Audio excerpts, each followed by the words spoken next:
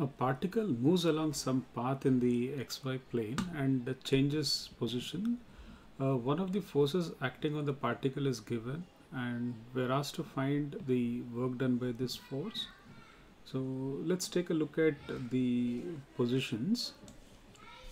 So if I draw the xy plane here,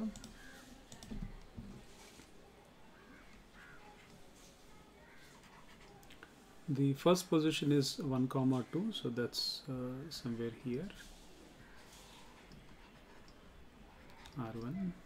The other position is 2, -3, that's here.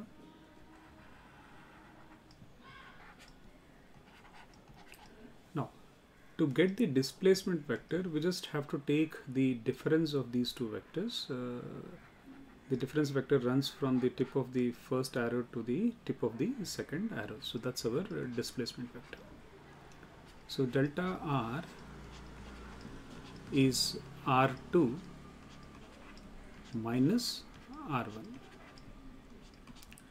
R2 is given as 2I minus 3J. R1 is I plus 2J. So this is I minus 5J. So once we get the displacement vector, work done is the dot product of force and displacement vector.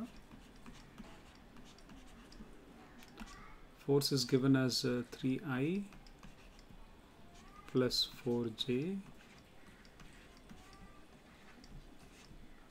Displacement is I minus 5J. Okay, so now all we have to do is multiply the like components and then add them algebraically. So I have 3, 4 into minus 5 is minus 20. So we get minus 17. All the quantities are given in SI units, so the answer will be minus 17 joules.